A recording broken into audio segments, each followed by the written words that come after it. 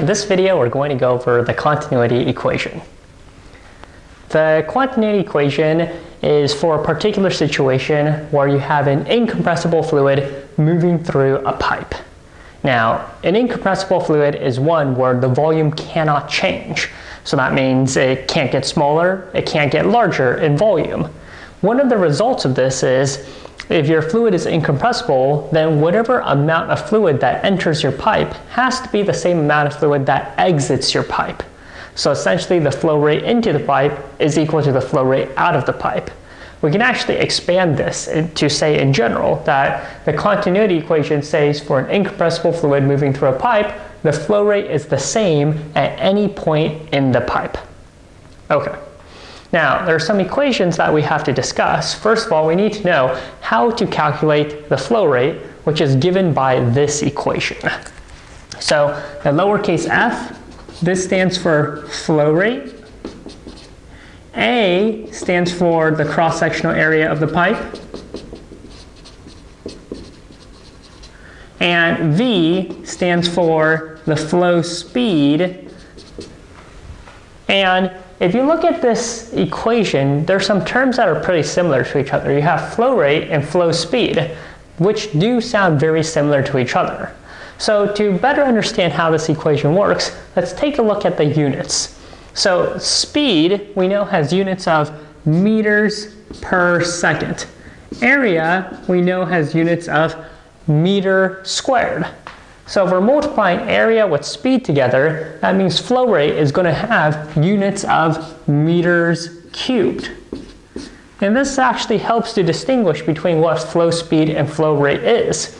Flow speed is essentially looking at how fast the individual fluid molecules are moving.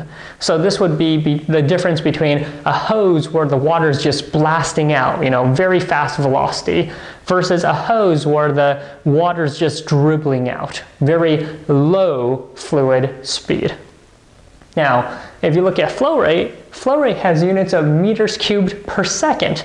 So that means instead of describing the speed of individual fluid molecules, flow rate is talking about the volume of fluid that is moving per unit time.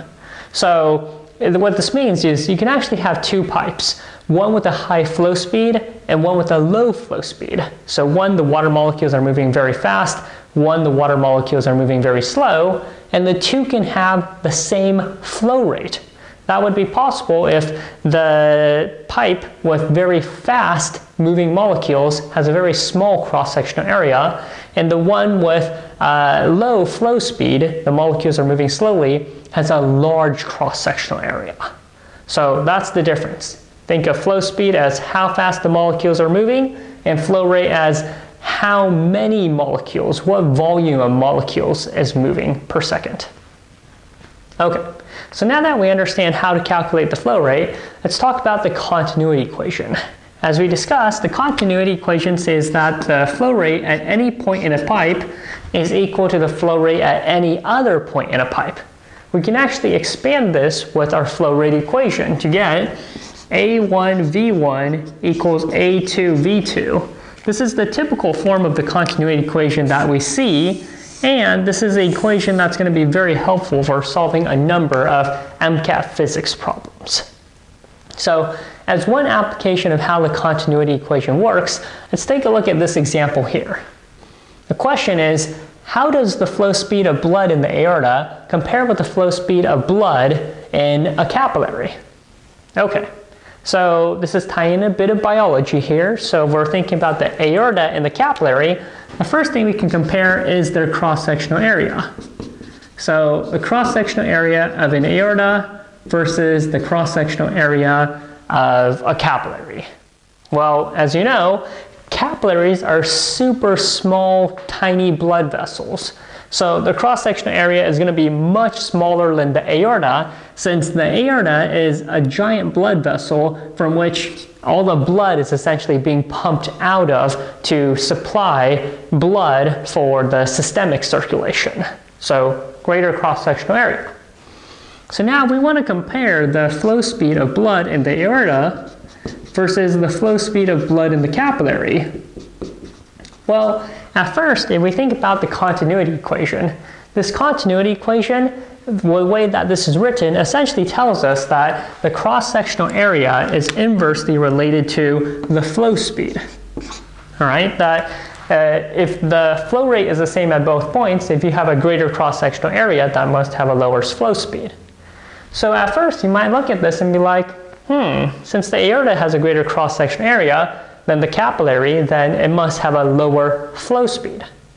But if you think about what you've learned in biology, that wouldn't make sense, because the aorta is where blood has just been pumped with the most force right out of the heart. So the flow speed of blood is actually greater than the flow speed of the capillary as well.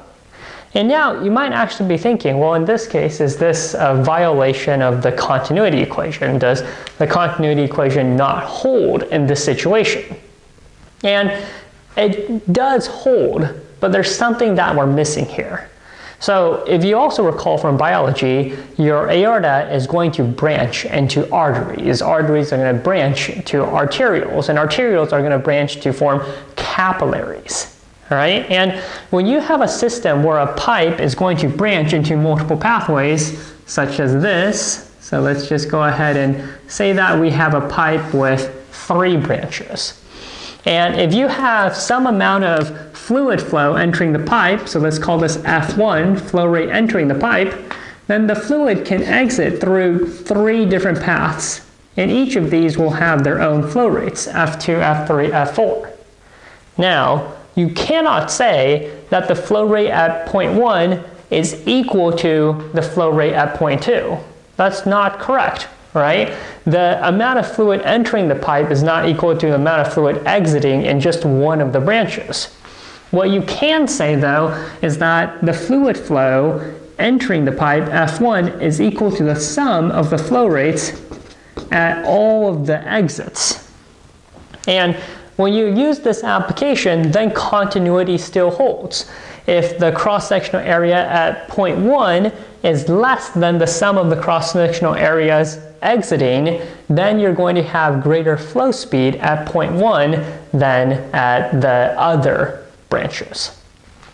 Okay, so going back to this situation, an aorta does not go to a single capillary. An aorta forms a huge number of capillaries. So if we want to apply the continuity equation properly, we shouldn't be comparing aorta with a single capillary. We actually want to compare the cross-sectional area of the aorta to the cross-sectional area of all the capillaries within your body. And indeed, when you add up the cross-sectional area of all the capillaries within your body, it does have a total area that is larger than that of the cross-sectional area of the aorta. So when you keep these two together, then it makes sense that the flow speed of blood is slower in the capillaries than the aorta, because the cross-sectional area in the capillaries is greater than the aorta. So the continuity equation holds.